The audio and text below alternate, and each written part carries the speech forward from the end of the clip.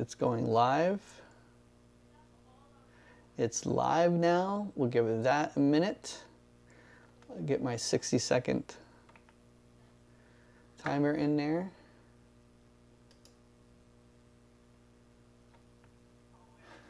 Hold on. I don't have to what?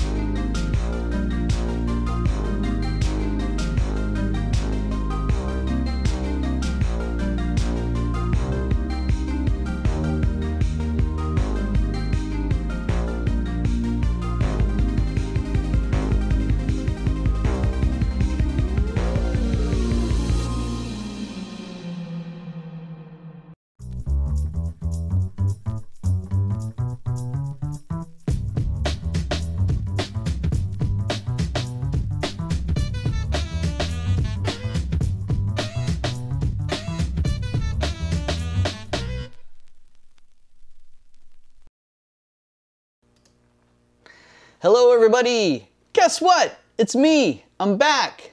Impromptu and live. Yes, I'm Travis Blaise here at Sketchtoanimate, and I thought I would just do something really fun and fast and quick.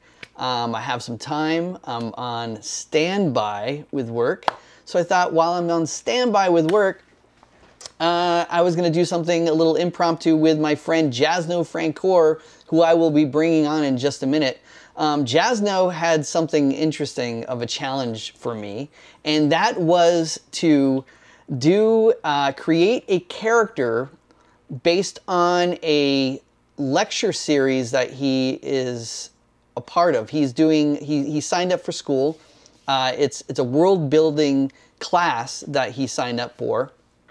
That's what Jazno does. He likes to sign up for these eclectic kind of things to expand his knowledge. But what's really cool about it is that he is, well, I'll let him explain a little bit further what it is, and maybe you guys might want to join us at some later date. But it's a series class that he's piled in with 80 other people that are literally learning about worlds outside of our own planet, and as sort of a test, or during the class, they are actually developing their own planet world. And so he challenged me to create a creature based on that planet. And so without further ado, I'm going to bring Jazno on, and we're going to have a little intro and talk about it, and we can talk to Jazno about who he is and what he does. And then we'll just dive into the drawing. So hold on one second. Let me grab Mr. Jazno Francoeur, and there we go. Hello, Jazno. Hi, Travis. How are you? I'm doing fantastic. Yeah, hopefully everyone can hear me. I'm going to look in the chat room real quick, see if there's anyone. Oh, look, we do have people in the chat room. We got Cesar, we got Life Fantasy X, Brush Mechanic. Can you guys hear me okay? I just want to make sure. I think, yes. We got Faraz. We got more people coming on here in a second. What's happened, you? What's happened is that I have been busy with work. That's what's happened. But say hello, Jazno, to everyone out there that's on here so far. Can you guys give me a thumbs up? Give me a thumbs up, everyone, if you can hear us. And that'll be a good sign. But Jazno, say hello to my little friend Spring there. He's bouncing across the screen below you. Say hi. Hi. That's very cute, Travis. Hi, Spring. Ice Spring. Yeah. Yeah. Is that on 4s? Yeah, no, that's not on 4s. That's on 1s. That's at 30 frames a second. What? Yeah, well, you're streaming it, not... It's my buffer, yeah. Exactly. Yeah. So it's not... So when I get this recording, I can give it to you, and it'll be 30 frames per second. Flawless. But yes, everyone says yes, they can hear us, so that's good. So here we go. We are going to do something impromptu, which is, Jazno, if you want to explain to the world, who are you? Who's Jazno, Francoeur?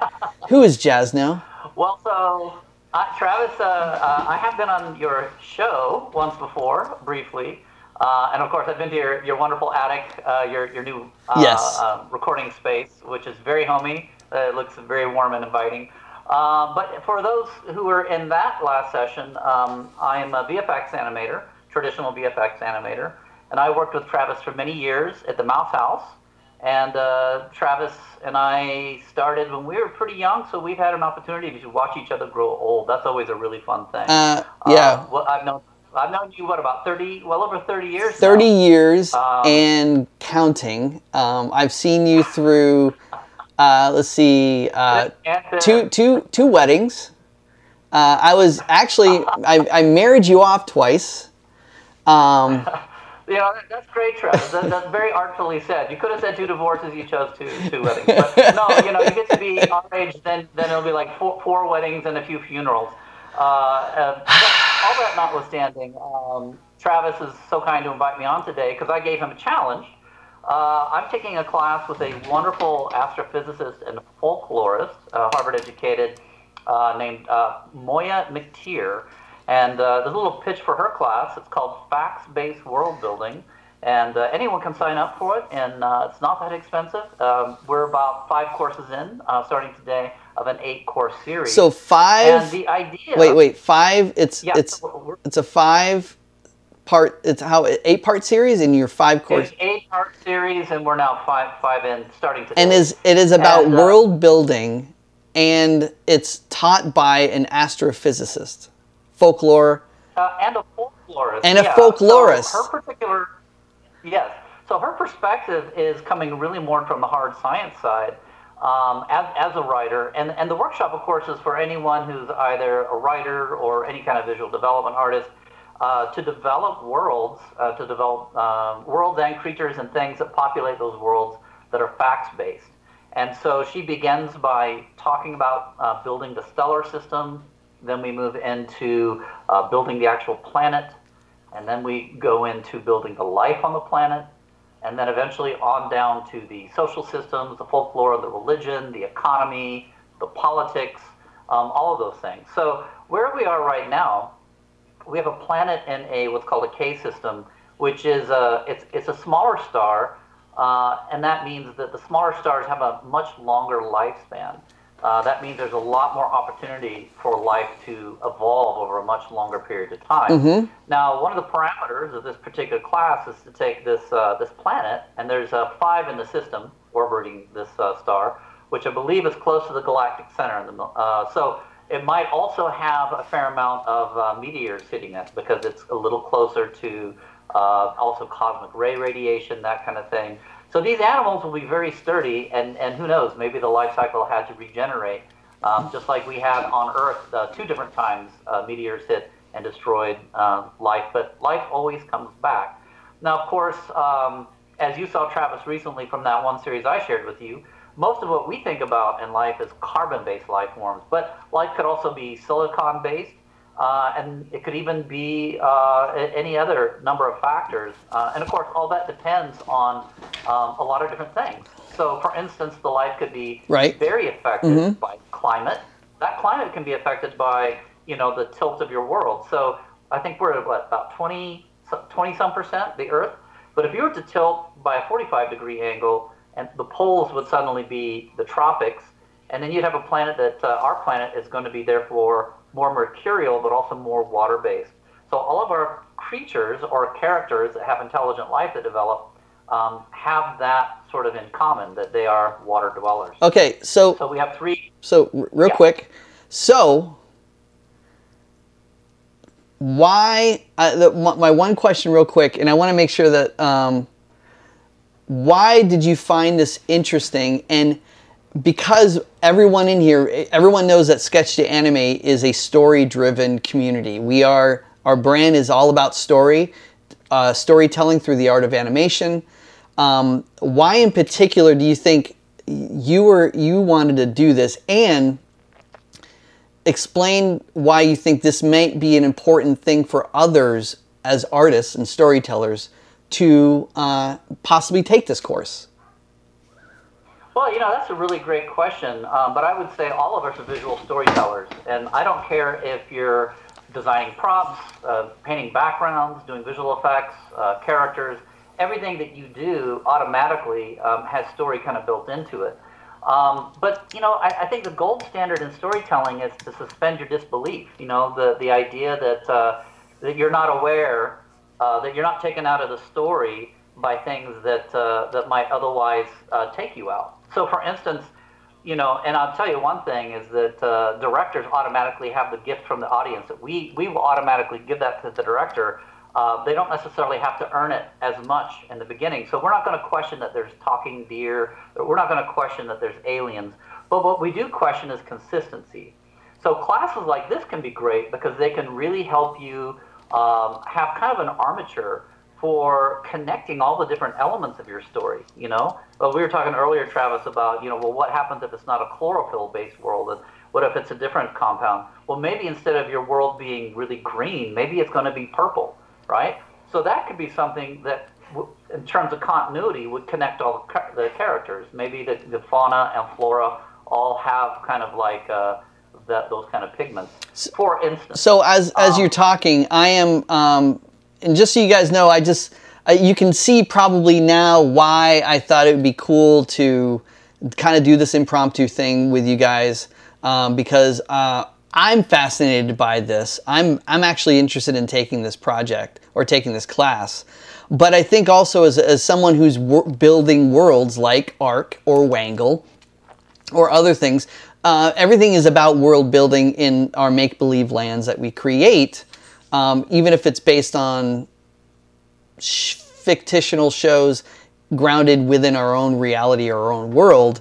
I think this is great to kind of, it really got the creative mind, my creativity flowing, to really want to be a part of this. And also, I made a promise to Jazno I would draw this Hexacat, and he needs it by 5 o'clock today. So, woo! And this is a great excuse for that. Yes. So as he continues to talk, you'll find this. We interrupt each other a lot, or me more than him. I'm the interrupting artist. I'm going to draw his Earth, and he sees me. I think I'm still sharing with you, correct?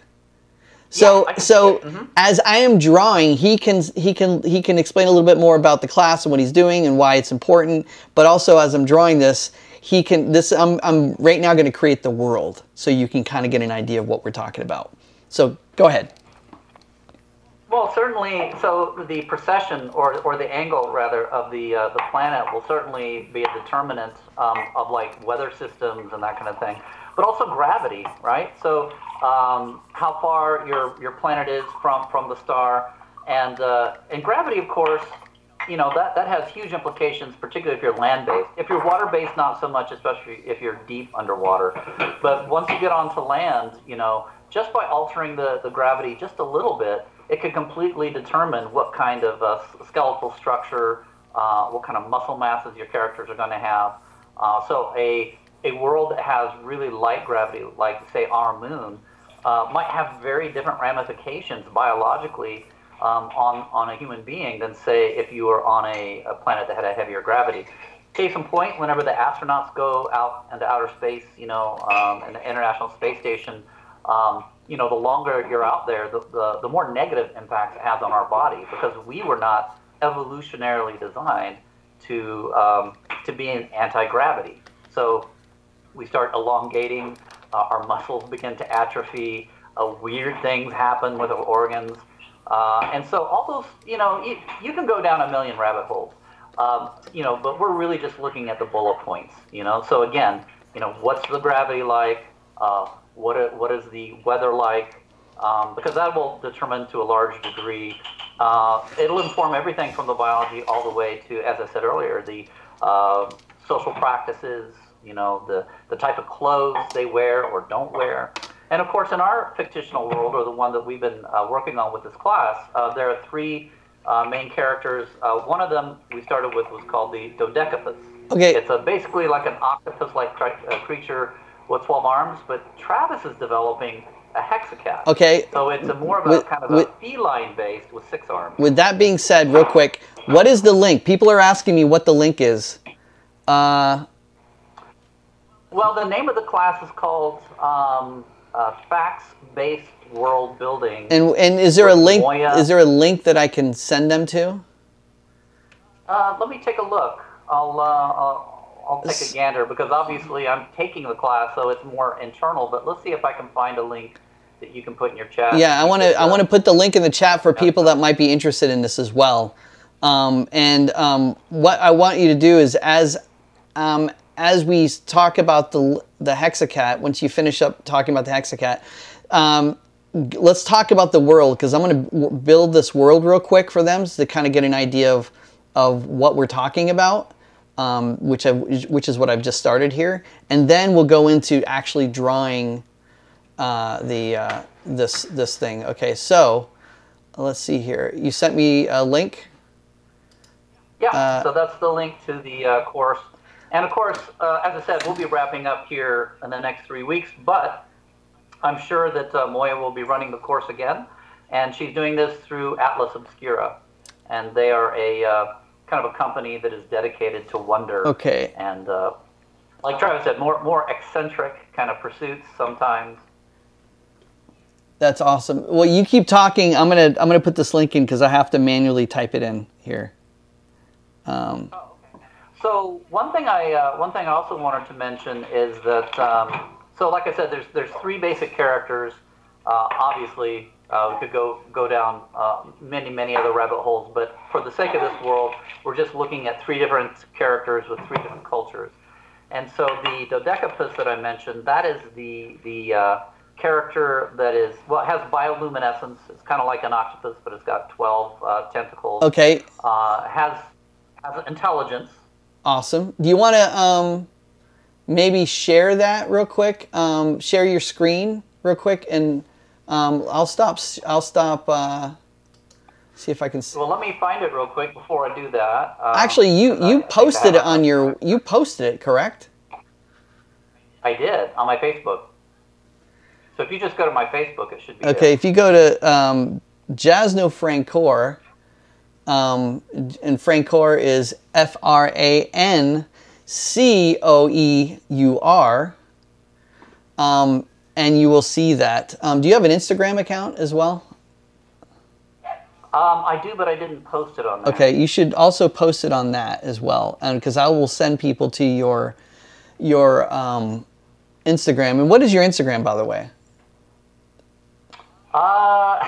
I've got 2. One is just my name. That's for my VFX stuff, and then I have another one called Yeatus Tractatus. But that's just more my photos. But they're both connected. So you just go to my name. Yeatus, Miss it'll connect. Yeatus, your taters? What? Yeatus Tractatus. Okay. Yater my tater. Yater my tater. That's what I think when you say that.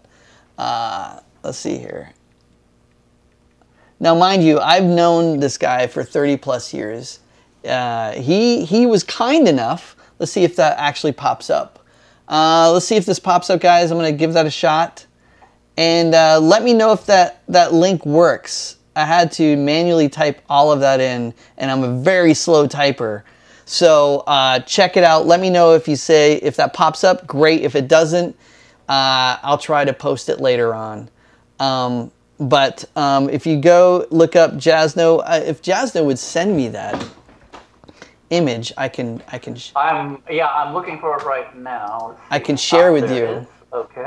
And then what we can. Let's see can I put it in the chat here? Yeah, put it in the chat. Put it, okay. and I'll. So this would be what your hexacat is going to hunt. Okay. Let's see if I can. So how do I? And meanwhile, Nope. while you're Okay, there while it is. you're Got trying it. to do that, I'm going to be drawing. There we go. I found it. Oh, look at that. You sent it to me. See if I can. How do I download this sucker? Save to downloads. Got it. Downloading now. File is saved. And let's take a look at little. So downloads. Got it. Here we go. I'm going to shrink it down so other people can see this. I said dodecapus, but basically it said dodecapod. Okay, so we're gonna open it up into Photoshop as well. So here is the dodecapod, which Jazno drew this one in particular. So he asked me to do the hexacat. Oh, awesome! The link works. They said everyone says the link works. So this is his. Fantastic. This is the dodecapod. Like I said, this is in the world. This creature lives in this world. This is one of the food sources for the hexacat. Yes. And let's go back to this particular thing. Now the world has it's a little flatter, and it has a 45-degree tilt, correct? Which, yeah, but so all worlds, no matter what their tilt, even if they're oblate, will probably look rounder the further you get away, because no planet is perfectly round. how do you do 45 yes, degrees again? Is it just one circle or a circle slash, not percentage? Is it just 45 degrees? 45. Yeah, you got it. Okay, got it. So 45-degree tilt, and it spins just like Earth does. And you said because of this, let's just create a landmass on this side and a landmass on this side. And then let's go ahead and draw a few. You said islands. It has mostly islands. Yeah, like archipelagos, probably like some volcanoes, but not like huge land masses. A lot of water. So I'm just going to, put in a few worlds. Let's say this one is over here, and let's just as imagining it spinning. We got that one, then we've got this world. So the poles themselves are going to be more. You were saying earlier they're going to be more tropical. Now, how would we? Yeah, how do we know? Warmer. How do we know that to be the case? Like, since we're creating this world based on science, how would we know that this would be a tropical poles? It's just like the changing of the seasons of our own planet, right? During the winter, we're facing a little further away from the sun. During the warmer months, we are closer to it. One thing I will say with great certainty, and one of the reasons why one should take this class, unless you already are a scientist, is that I'm not a scientist at all. Like Travis, I'm a visual artist. I have a lot of interest in this kind of thing, but I'm not going to get under the hood or talk about the actual science and mechanics and the physics behind things. I would say that the biggest takeaway we're getting from the class is more of a macrocosmic view of everything. But that's a great thing. I don't think visual artists need that much information. I think that you just need the bullet points. Okay. And so, like I said, the distance from the star, the tilt of the planet, how much gravity is on the planet. Now you said something to me interesting, and I'm drawing the world in a very simple form right now, showing this. The sun. You were mentioning something earlier. Is the sun a dwarf sun? What type of sun is this solar system? I think it's closer to almost like a brown dwarf, so our own sun would be one solar mass, which is a much larger star. So this would be a smaller star. What color? And it would have a longer lifespan. What coloration would it be? Spitballing or working off memory, I believe it would probably be more on the orangey side. Okay, so let's just do more of an orangey side. I don't know if that's too. Let's see, like that. Let's go more orangey right here. All right, so more orangey. I'll do little splashes of lighter just to kind of give that. And then the Earth, it's this Earth-like planet is a rather large planet, and you said it's going to be a dimmer light, but it will still have, it won't be cold per se, but it'll be dimmer. It won't be as bright as the light that we have because it is a younger sun, correct? It's actually an older sun. Oh, an older sun that's shrinking. Yeah. Then now, as they grow older, do they shrink until they become a black hole, or do they expand? No. So in the lifetime of a star, it has a. So our own stars, its lifespan will be what, about 5 billion, I believe, years old, and then it can either go supernova, in which case it would form a black hole, kind of piercing a hole in the space-time continuum. It could also just, well, usually what they do is they turn into red giants before they supernova. Okay. Or sometimes they're just like brown dwarfs. Sometimes they just kind of burn away. You know, they don't really do anything super exciting. Sometimes what is left over is called a neutron star, and a neutron star is about 2 to 3 miles in diameter, and it's super concentrated matter, so heavy that if you were to take a teaspoon of it and put it on Earth, it'd be like a billion tons. Wow. So there's no escape velocity, meaning that you couldn't even fit an extra electron of mass onto that planet. Okay. Now that link I sent you, Travis, yesterday was very interesting because they're talking about, well, what would life look like outside of our normal ideas of life? And they have theorized that even on such a thing like inside of a neutron star, there could be some possibility of some kind of a life form. Right. Not at all. Yeah. But we have no way of proving that. We think of it. But we have no way of proving that particular one. That is correct. Because how could we even get in there how could we even like open the hood and take a look at exactly. So that I find that really, really fascinating. So this star, of course, is going to be it's going to have a much longer lifespan, and as I said, there'll be more time for evolutionary processes to happen on the planet. But what I'm looking for your expertise today is the character called the Hexacat, because it's such a complicated character, and it has 6 arms, like cats that we think of here. They're kind of aloof. I imagine that they hunt in packs, but because they're also aquatic, that they would hunt in schools. We talked earlier that the Hexacat might have its own kind of built-in weapon, like its tail might be weaponized. Right. So maybe the tail could be like a spear, but almost like a jellyfish with nematocysts, those little firing, cells of poison that inject themselves into the prey.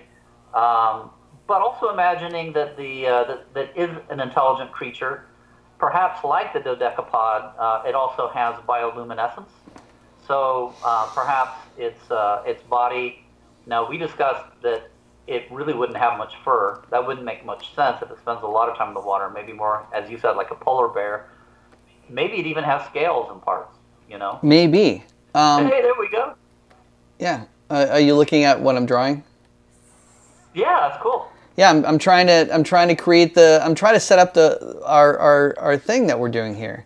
So I'm gonna lighten that up just slightly, just so we can see it a little bit more.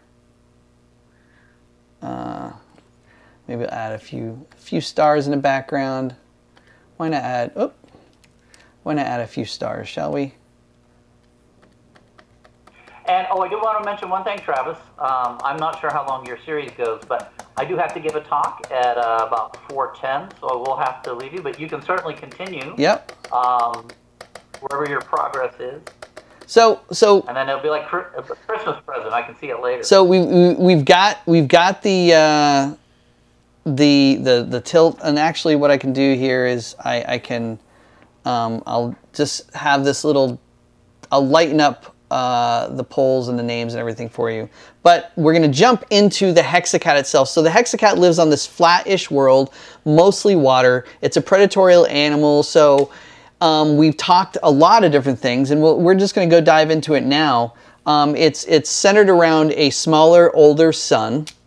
It's not that bright.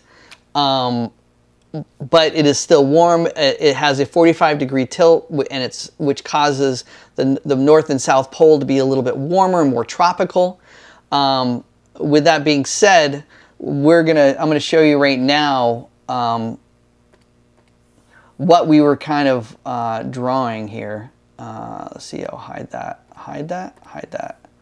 All right. So originally, what I was drawing was trying to figure out what the shape of this thing would be, and we were just spitballing. So we were just like casually talking and things about, I was mentioning based on what we know about animals and predatory animals and how they adapt to their climate and their habitats. I was saying, what if this creature was more like a polar bear, in terms of like a mix between like a polar bear and, let's say, an otter, a sea otter, or an elephant seal, or something like that, where it's maybe shorter hair. What if the character had bluish skin? And we talked about also the fact that the creature would be more humanoid. So if it had like a purplish skin, its predator, one of its meals would be like this dodecapod. We also talked about, can it hold its breath underwater? Could it have barb like like spikes, like almost like hair, but they barb out in terms of a self-defense, when they're underwater against a larger animal. And so like a blowfish. Like a blowfish, and because it's adaptive to the water, it would have maybe more webbed feet. We've already identified we want to do webbed, right? I talked about maybe how the paws may look differently than other paws because, not that. Let's go to not penguins. We don't want penguins.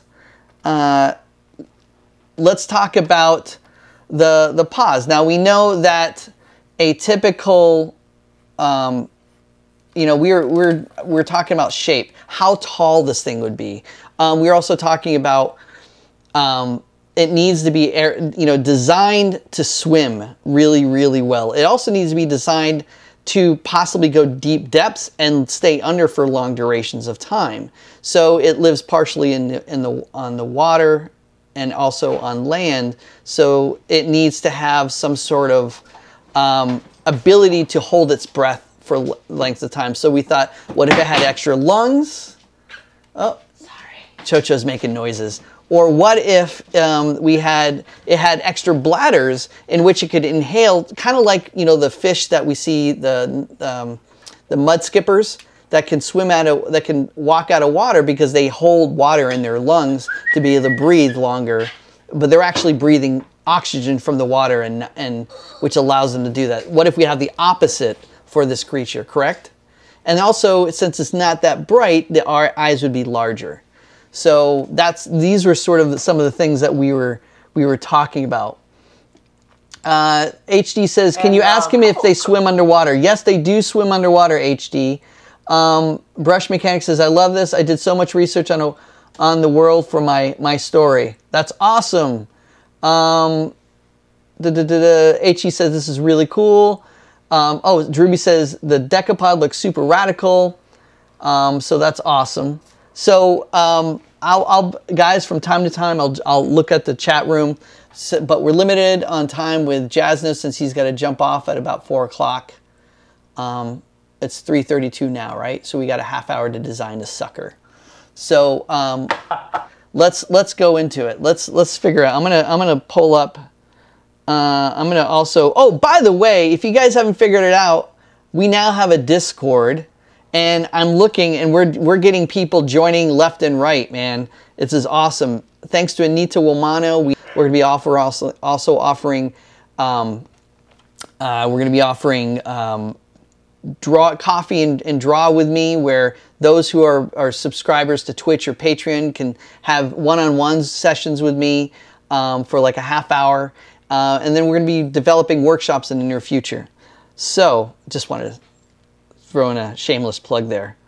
Also, let's see here. I want to look at the one thing that I felt like this sucker could be close to would be an animal that is, what would you say the temperature would be in Fahrenheit for this animal? And is it all over the planet?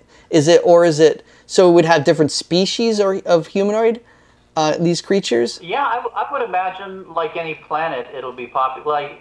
Like our climates, to a great degree, determine what kind of animals live where and what their design is, right?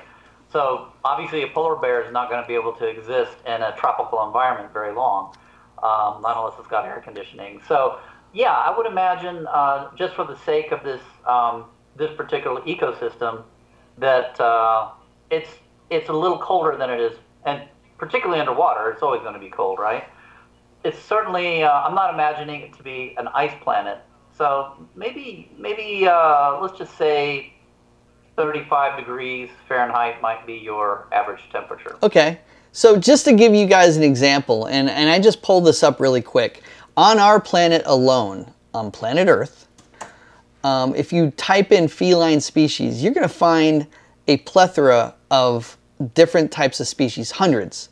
And, you know, starting with cats, there are different types of species of cats, like domestic cats, lions, tigers, leopards, cheetah, cougar, jaguar, snow leopards, bobcat, clouded leopards, serval, rusted spotted cat, Canada lynx, caracal. The caracals are pretty interesting because they're like a boxier, like puma, like mountain lion. Liberian lynx, leopard cat, Pallas cat. Pallas cat looks pretty awesome. Fishing cat. Oh, there's an interesting one. We have a fishing cat. We have an ocelot. We have a margay. My door is open. A jaguarundi. A jaguarundi, a flat-headed cat. Our dogs are barking. We have an oncilla, marbled cat, Joffrey's cat, Asian golden cat, and the list goes on. And every single one of these cats looks a lot different from one another. And they're all specific to their surroundings. That makes them a different species, how they've adapted. Like my dogs, for instance, those standard schnauzers. Their barking is an adaptive thing. They're instinctually doing that. They're ratters and diggers. So any small animal they see, they instinctually want to go after. So all I'm saying, with all of these different species of animals, we have an overwhelming responsibility, Jazno and I, to create something from nothing based on just what we think might be in existence. So it's a Pandora's box, right? Anything could be, it could be really anything, but we're trying to ground it with real science at the same time. Am I correct? You are correct. Okay, sir. So let's start with the shape. How big? You said it's bipedal, but it has 4 arms. Well, it can stand up on its hind legs, but it may very well travel on its on all. It's got 6 appendages, so maybe four arms, and then kind of what would be tantamount to hind legs. Okay, so let's say, for instance, we've got you know, a shape that is similar to a polar bear. So it might have a more barrel chest, because how often does it stand on all 4s versus how often does it swim? Because we know by design, quadrupeds have a limitation on where their arms can go based on how they're designed for being on all 4s at any given time. 90% of their time they're on all 4s, or 95% of the time. Like, what percentage are they on here? Standing on all 4s, swimming versus standing on 2 legs? I would almost imagine, because it probably uses all of its limbs for locomotion underwater, that it probably would be on land, probably more on its hind legs to preserve the other arms, because you wouldn't want them to be damaged. It would be very important for its survival to be able to swim. So not necessarily like a T-Rex where the arms look vestigial and don't look like they do anything, but it could very well be that the arms diminish in size as it goes up the body. Okay, so or it could be the other way around. So we were talking about why a cat? What would make it a cat?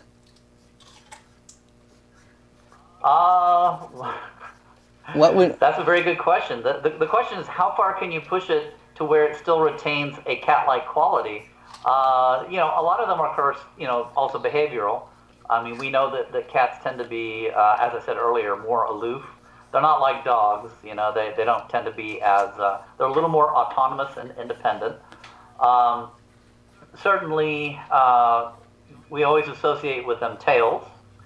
And obviously, we would associate any cat with, four legs, but it specifically has to do with the jointing of the legs, right? So I think that whatever joint that we have in cats on Earth is the joints that we need to look at for the arms in order to have at least some sense of being cat-like. So if it was on all fours most of the time, it wouldn't have a typical, possibly just for muscular reasons, it wouldn't have your typical hind leg feel, which is correct. So you might have a longer foot that could almost resemble a cat mixed with an ape primate, let's say, with a knee more like this. Maybe this becomes the feel to it. Now, the reason why I'm drawing it like this, and I'm just these are all hypotheticals, is because it doesn't need its hind legs. It might need its hind legs to burst in speed, but it might be flatter footed and longer, maybe even longer and sleeker, so that it can swim and use its feet to kick, and it also close together when it's moving through the water. Let's see here. We've got. Does anyone here have a link to Discord, please? Dylan says, I've never downloaded Discord so fast. Okay, that's awesome. Everyone's talking about other stuff. Brush Mechanic goes, I wonder if the look of the Maine Coon cat would blend in well with the idea. The Maine Coon cat. Oh, you know what? That might. That's a big cat. Yeah, the Maine Coon cat. Let's take a look at the Maine Coon cat real quick. And that's a good one there, Brush Mechanic. Let's see here. Like Jack, Cheng's cat. Maine Coon cat. Yeah, they're pretty big animals. Although I imagined, even with the look of them, I was telling him I thought it would be cool if you had the snout, you had the nose. You had shorter ears, but you also, because it's underwater, it uses its feelers, its hairs, receptacles to sense the most subtle of vibrations. And then we also talked about camouflage, right? Jazno? Camouflage? Oh, I'm sorry, I didn't know that was directed to me. Yeah, so maybe it's like Mullerian or Boulerian mimicry, where, we were talking about this just the other day, that when an octopus dreams, it changes color. But even the notion, like a chameleon, that you could kind of adapt with the surroundings, to both, either to hide yourself from predators or to disguise yourself from prey. It could go one of two ways. And we were also talking about, I was saying, what if it could dislocate its jaw for bigger prey to grab onto, and it had hook-like. That's great. More hook-like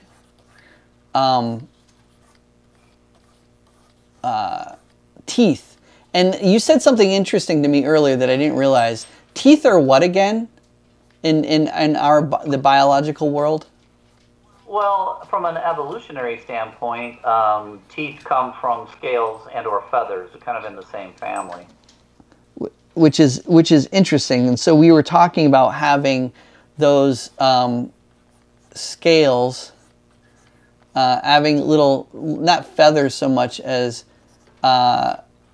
spikes or spines that kind of are contracting while they're in the water, but when they are being attacked, they not only can change to fit their environment, which means that they have to have a lot of extra sensors that a decapod. Maybe it has a lot of things that it can mimic what a dodecapod can do in order to catch its prey, like rockfish. I mean, what are those abilities that these octopus have that allow them to change their colors according to their mood or their environment? Do we know? I'm not entirely sure what the biological mechanism is. It does seem to be something that happens all throughout nature. Certainly, you know, it's funny because again, we were looking at those videos from the Nautilus, and remember we were looking at the YouTube videos of some of the most poisonous or dangerous animals on Earth are in fact octopi.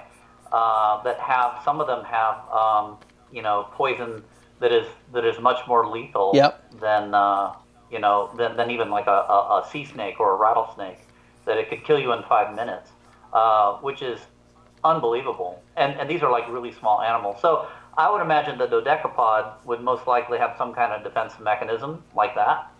It would probably have some kind of poisonous tendrils. Which these guys are immune to because over time they've already adapted that immunity. But they also have a tail that is spiked that they can use to kill the dodecapod with, that maybe has its poison of its own. Other thoughts I had, because when I was designing the dodecapod based on the classroom specs, I was kind of designing it as somewhere between an octopus and a jellyfish, because it has this kind of transparency with the super brain. It has bioluminescence. And that was another cool thing we were talking about, is the notion that if it's not a chlorophyll-based world, if you just change those parameters, maybe the entire world would look purple. Maybe the flora and the fauna would err on a more cool spectrum. And certainly the color you can get to later, but yeah, I'm not exactly sure if the hexacat would itself have bioluminescence. Maybe it would need to in order to navigate under the water. You know, I think I'm going to make this a little bit smaller here to kind of make room for the feet. I think it would be cool. Or maybe the antenna. Maybe the antenna have bioluminescence. Well, like an angler. Which I also think maybe these spikes also have bioluminescence as well as the tail. If the tail, had this barb, you know. Again, we're spitballing here today, guys. I just think this is really fascinating and really interesting to kind of. And again, I'm doing this off the cuff where, you know, there's no, oh, someone says, AC says, come along great, really fascinating to see a professional at work. Would those spines be retractable like Wolverine claws? I don't know if they would be retractable as much as, I think what would be interesting is if it had some sort of, it just flattens out. You know, and when it flattens out, it's very unintrusive.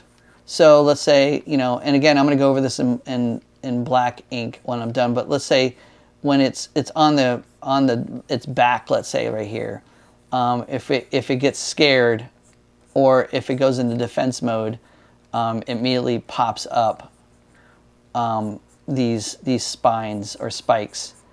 And I'm also saying, what if these spines have bioluminescence on them that allow them to glow, which gives them a really sleek pattern. So if they're, let's say, and I'm just designing a shape that I think would be cool for this because it needs to go through the water. Again, I'm sure there are many, many people that would come up with multitude of ideas, artists, but I'm just thinking if it was going through the water, what would it look like in terms of coming at you in perspective? Let's see, you'd have one, and I'm naturally thinking that this creature has longer paws that allows it to grab and hook things, and then also has We also said four arms. So if we go back over here, the fourth arm I think would be a smaller version of the one on the top. But what it does have the ability to do is, again, grab onto extra things. It also has the ability to, as you're gliding through the water, it can spread itself out, allowing. Here's another thought, Travis, could be interesting is, and I can't remember if you and I were talking about this, but if there's kind of like webbing between the arms, that it could also act as a parasail. That maybe on windy days it could actually also, almost like a paraglider. Yeah. Follow along, air currents. Let's see here. So the webbing certainly between the fingers, but also webbing, maybe a little webbing under the arm. Like the, what was it? Was it a vampire octopus? Yeah, the vampire squid is what it was. Yeah. And they have the vampire squid. They literally, and I'll say maybe this is their hind legs have this kind of vibe, extra skin to it like that.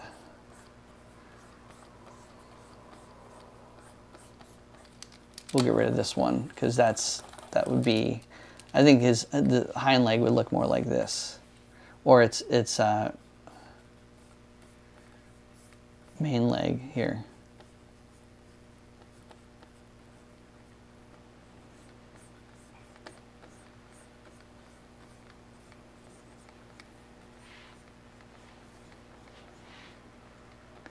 Getting a little quiet here. Alice says the luminescence could be a way to lure the decapod. Absolutely, it could mimic maybe the mating habits of a decapod. So maybe its tail is what is the lure. It's the weapon and the lure at the same time. So then would the tail be slightly longer, perhaps? Could be. And then maybe the tail starts off a little bit off the back. So rather than maybe the tail, if his hind legs are right there, maybe the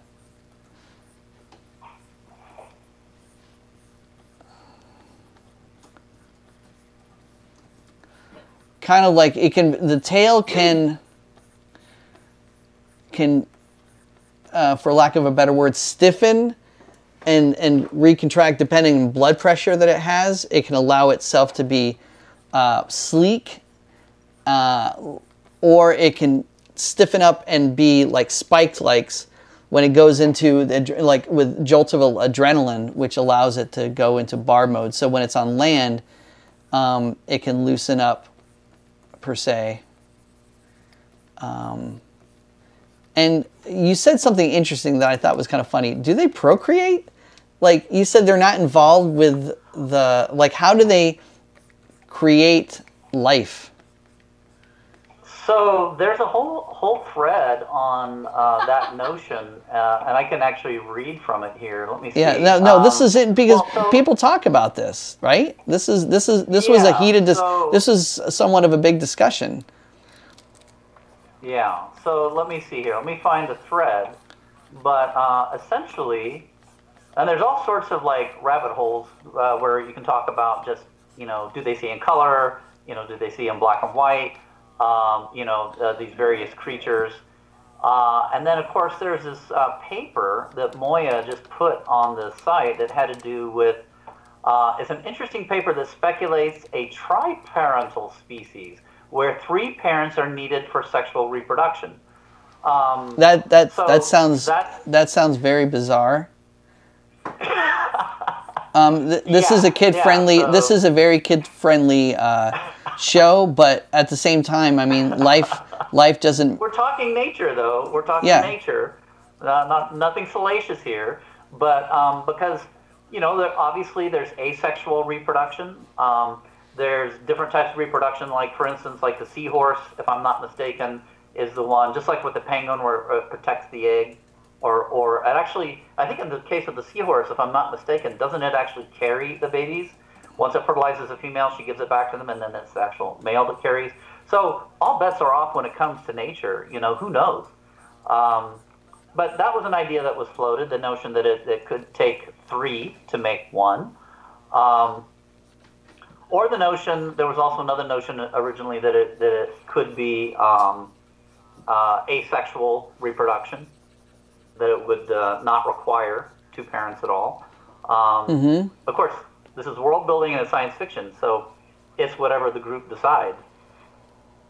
I think it's kind of interesting, the notion of having a third, you know, not having 2 parents, but or one female and 1 male parent, but like kind of like a third parent. And a third parent could be what exactly? Is it a different... It may be a different species. Like a symbiotic relationship with another animal that allows it... Correct. So, for instance... Maybe this other animal... This is more... We're talking more vampire-like, right? Maybe the eggs get stored in this symbiotic creature and then kind of get retrieved from this. That's very, very, very interesting. And I'm going to add a weird spin, although this could be ridiculous. But wouldn't it be interesting if that species was in fact the dodecapod? So I had to hunt the dodecapod for its very survival, for procreation. Someone says, Brush Mechanic says, those spines could act as glowing flaps as it glides or rudder. This is a cool creature. Or Brush Mechanic says, one that seeds, one that fertilizes, and one that incubates. Yeah, we've got some interesting feedback here from... Oh, some great notes, great notes. Well, it's always good, you know, to have these. This is what I love about having these friends of mine that are on here that I've made, or since starting Sketchtoanimate, is that everyone here, you know, the one thing that we all have in common is we want to world build and create stories to tell. But everyone has really interesting ideas and how they want to approach their own. That's why I'm really fascinated by this class now, by what you could do with it. Now, we also talked about the eye having, when it goes underwater, it also has a third eyelid, that kind of like a reptilian, that allows it. Yeah, it's called it's a nictitating membrane. Nictitating, or like a frog membrane. Yeah. So like if... Yep. So it's like a gelatinous sheet. So it's like having goggles, basically. It protects your eye. Yeah. So let's say, for instance, we'll do this. We'll create this little quick drawing over that, and then we'll do another darker one.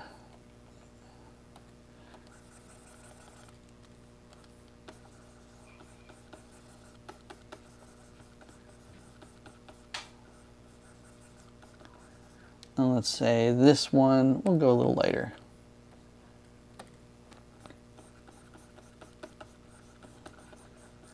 If that was the eye, you'd have some sort of thing that would flap over it.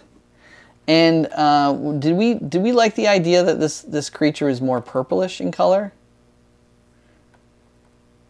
Well, certainly, as I mentioned, the dodecapod itself has a lot of kind of purple flourishes.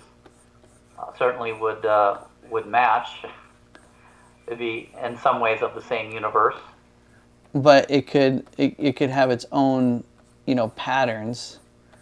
And I would even say that those spikes become, you know, part of the fur. So let's say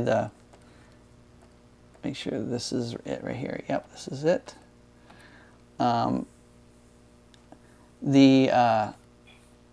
If this is the eye, even around the eye, we have little nicks of spines that are more like bumps, that as it gets bigger and goes out further, they're almost a cross between hairs and feathers, right? They could just be like a porcupine. Would a porcupine's spines be considered similar to a bird feather? and how they. I mean, I'm sure one could draw an evolutionary, comparison. They both seem to be have quills, right? Right. Let's see here. I'm just throwing a little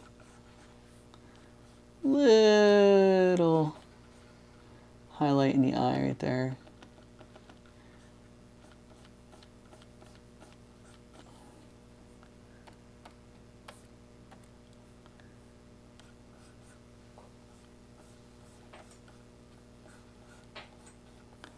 So let's say this is the eye. And then the eye itself. So if it had these little things that kind of protrude from it, or that are on the surface, I still like the idea if it's going to be feline, like it has those hairs that stem from its muzzle, its nose area, and then even extra, almost like a lynx for their hair on top. It has those little extra appendages that kind of grow out that actually can manipulate and move along with the ears, especially if it's underwater. This could be little sensors that pick up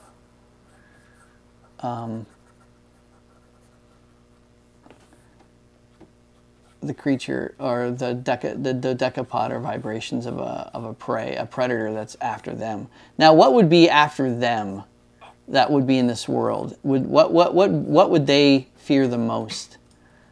And do they die? Do they have disease? Do they have, we've talked about this the other night when you and I were talking about Greenland sharks and things that are virtually immortal. Was it a type of jellyfish? Jellyfish, yeah, the immortal jellyfish. The immortal jellyfish. Which basically can regenerate its kind of adolescence as it ages. It's regenerate its adolescence. That's crazy. That's just crazy talk. Now, I've made this cat's head, this hexacat's head, smaller, and its body bigger, but with the cheek, it'll maybe its mouth can go back further, maybe. And again, this is just initial drawings as we're talking. We're just doing simple doodles. These are just doodle sketches, of course, based on just our own knowledge. Now, I want to go back in and redraw this again, because I almost thought it'd be cool to see him. We do a run cycle of them, and then have them jump into the water and swim. And do a swim cycle. I'll animate the water. Yeah, great. Yeah, you make me. In relatively. You can do all the heavy lifting. Yeah, in relatively animation terms, I'll do the heavy lifting. Thank you, jerk. Well, I could do the bubbles too. I could do like a bubble cycle once he's underwater. Yeah, I'm wondering if the lower jaw would be slightly bigger, like if this, we, with these creatures, they have like a cat, they have this jaw, but what if this jaw was slightly bigger?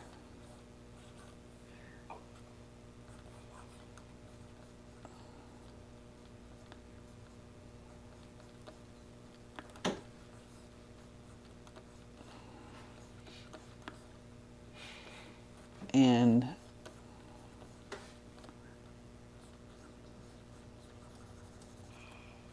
let's see here. I gotta check to see if I get any emails. Are you guys still online with me, guys? Everyone's still out there watching? It's It's a lot of fun, Travis. It's somewhere between, as you said, it's somewhere between a cat and an otter. It definitely is it still is cat-like, I think another thing that makes it very feline is just kind of the S curves in it. I always think of all these different interesting S curves when you think of the tail of a cat. Well, certainly the whiskers. You know, and what would be interesting with the neck, let's say the neck is like this. I'm looking at this right now, thinking to myself,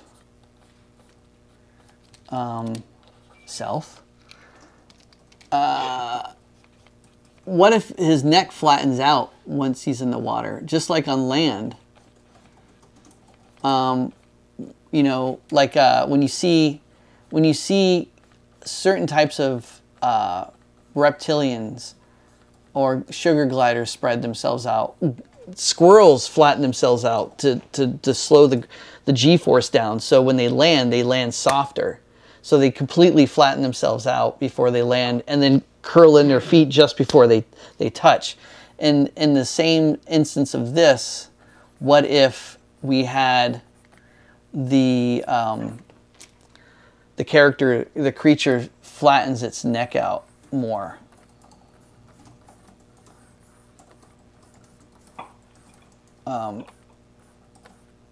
Before it goes off into the water. I'm just thinking of different things. You were saying if it's flying through the air, and let's say I still like this shape design. That's more of a snake, rattlesnake flatness of the eyes and the skull. But what if its neck flattens out like that?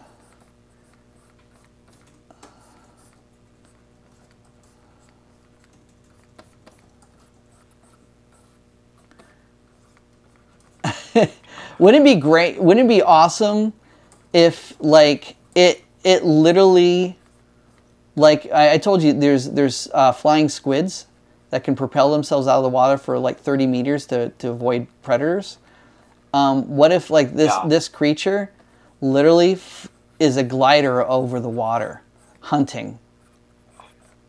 Well, now this is interesting too, because we've been talking about this character obviously predating upon the dodecapod.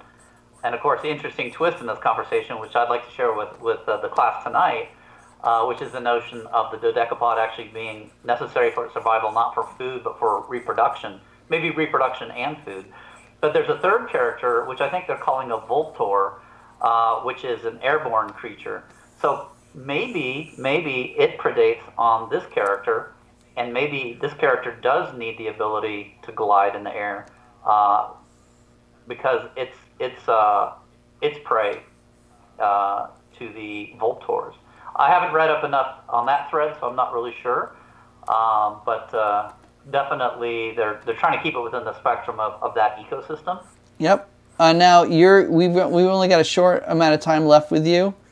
I have to go in 4 minutes. Yep. So and then we can have the tail. Let's see, the tail comes in like this, and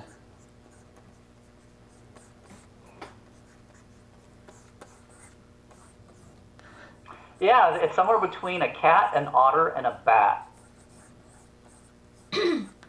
Now I'll have to think about this a little bit further, but if its chest allows itself to flatten out completely based on this design, then what we can do is, and I still think it would have like a grayish, purplish skin tone to it, with some spotted patterns, and then of course when it goes underwater, the deeper depth it goes, it automatically lightens up with bioluminescence, which, because it feeds on a decapod, it has a naturally reoccurring, it uses the same bioluminescence that it has. If you notice that small hammerhead sharks in certain coastal regions, I think of like the Caribbean islands or South America, they are a different color because of the crustaceans that they eat, because of the shrimp. They have like a reddish color, I think it is, because of their diet. And then, of course, as they get older and they eat other types of fish, they lose that coloration. At one point, they thought it was a different species of some kind, and then they realized, no, it's because of the habitat in which its food source came from. It had that coloration as a young adolescent, I think hammerhead shark it might have been. A young hammerhead shark is what it was. I'll have to look it up again, but it was really interesting, fascinating. So you can see this, Jazno, what I've got here. You know. Yeah, that's great. You know, and I'm just, again, blocking this out. And it's really fun drawing this with you, Jazno, and having you come on here. Brush Mechanic says maybe the lungs are close to the back so the chest can flatten, and also to be a flotation device mechanism. Either way, it's adaptive both on land and on water. And I think with that being said, yeah. Oh, and I keep forgetting the extra arm. Hold on. Before you... The extra arms, I was going to say. We got to throw in those extra arms, which would allow it to rise above. Now, if that's the case, and I always think that the extra arms were a bit smaller. In this case, they have a reason for being smaller. That they can hold things. They can grab onto things. Of course, you know they're when they're attacking something, but maybe they're mostly used for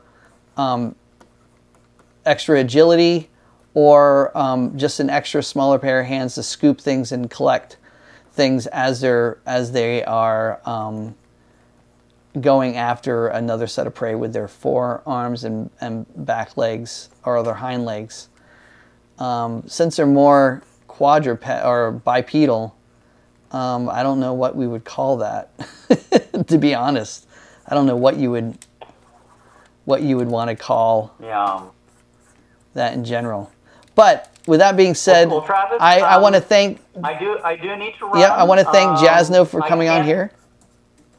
Go ahead, Jazno. Yeah, thanks for having me, and I can't wait to see the final. This is just absolutely amazing. It's great watching you because you brainstorm with your hands, right? That's a really cool thing. You literally can draw as fast as you think. That's an amazing talent. So certainly. I don't even want to tell you how long it took me to do that single stupid decapod. I just do not have the capacity to think as rapidly as you do. Yeah, so but you can rapidly come up with puns and give us a couple of puns before you leave. Oh, you know what? I'm just filled with bad dad jokes. That's about it. So, but on that, I must leave, everyone. Thank you so much for having me. All right, thank you, Jazno. Quick technical question. If I quit out of here, it just quits out my side. It doesn't affect your podcast in any way. Nope, it doesn't affect me whatsoever. So, okay. All right, Jazno. Can't wait to see the final. Take care, everybody. Talk to you later. Take care. We're gonna switch it over here real quick. Oh, I don't know what happened there. There we go.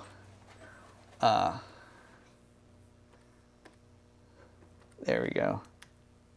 All right, so I enjoyed that. I don't know if you guys enjoyed that. Bad jokes. Oh, wait, Alice, you have no idea. He is the king of bad jokes. Chocho? Says the prince. Says the prince. Crowning. Crowning, says the prince. Nice. Okay, this is a kid-friendly room, so we just got to remember that. Anyways, hopefully you guys enjoyed that. I know I didn't get much done here, and we did a lot of talking, but I'm going to probably take this, run with it a little bit. I kind of like something with this thing here, and I'm going to explore that a little bit more. I do like that foot there, and I think that we do have something here that we can work with. So I'm gonna take this, I'm gonna run with it, see what I can come up with, and then I'll post it later, maybe put it in Discord. If you guys get a chance, thank you so much for joining us. I know this was a last-minute impromptu thing. I'm going to consider doing another day on Twitch. that everyone can attend, because Monday nights is just, we have really solid followers and they're awesome people, but I want to get more people involved because we're doing really awesome drawovers. We had 3 or 4 drawovers last night for the Monday night stream, but I want to do more of this. And also check out our Discord. Go to Sketchtoanimate. I posted on Facebook and Twitter and Twitch all of the Discord information, so if you get a chance, go ahead, check that out. And also, I'm trying to think what else. We have a show that I'm developing. Well, of course, I have lots of shows, but we threw one in the foreground, which is a music video-based concept, but it's going to be a TV show. But we're using the first initial idea as a music video teaser. So check that out in the coming months, or coming month or so. We'll be doing that over this month and next month, trying to diligently develop that and get that further along so that we can make this show. It's mixing music. My good friends in Swanberger, who is the mastermind behind the music itself, and we're going to get some other awesome hip-hop artists involved in this once we get it more developed. But look for that soon. We've already started promoting it. And thank you to Anita for all that she does for developing the Discord. Thank you to Zula for doing all of the social media that she's been doing. If you haven't noticed, we have been all the social media postings that you see currently have been Zula, who is been the mastermind behind getting out that, because I literally have no time to do anything anymore other than work and draw and try to make some more videos for everyone. The back to basic tutorials, I got to do a couple more of those and develop our very first Sketchtoanimate paid tutorial that you guys can download and purchase in the near future. So with that being said, I hope you enjoyed this. I enjoyed it. I learned a lot. If you want to go check out that link, I posted it in here earlier. Go check it out. And then maybe we'll all be in the class together. Wouldn't that be fun? We all take the class. I think it's like $100 or something like that, $100 US. But anyways, have a great day, guys. With that being said, I'm going to do my little outro that I always do. And where is it? There we go. And that's it. So I will talk to you guys later and check back in and let's see how this Hexacat is going. All right. Peace out. All right, that didn't work. Peace out.